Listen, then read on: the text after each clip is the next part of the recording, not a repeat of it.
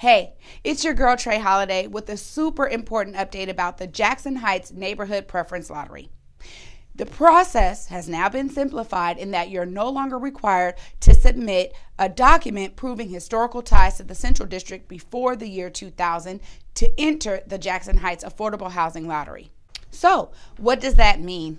That means that if you've been waiting to apply for the Jackson Heights Affordable Housing Lottery while you search for historical documents, you no longer need to delay in submitting your application.